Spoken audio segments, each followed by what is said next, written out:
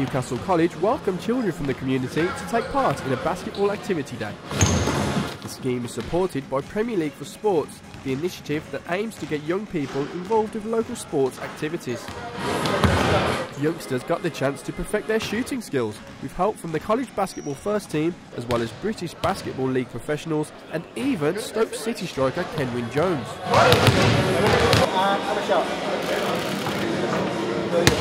We got asked to come down by England Basketball to promote the Premier for Sport basketball here at Stoke.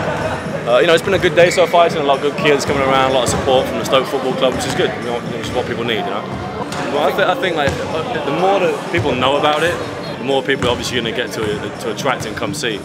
So I mean, Stoke, it's not a big basketball place right now, but the more people know about it, you increase your chances. So if we get more kids in primary school playing, and then secondary, it builds up and builds up like a snowball effect.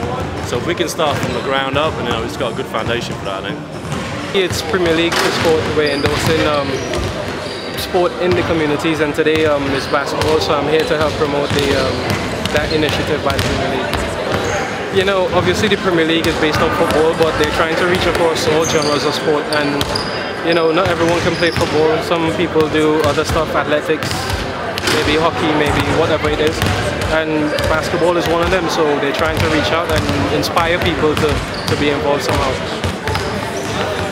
And the Potter's forward admits he regularly passes time by shooting some hoops.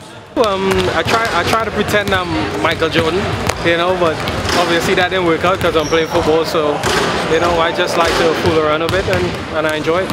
Of course, across the country with other players getting involved for whatever discipline it is, maybe you can get people coming out more and more, and of course after the Olympics this year, I think there's a huge interest in sport now. And before the day was finished, Kenwyne was challenged to a dunk-off by one of Newcastle United's star players. And impressively, he held his own.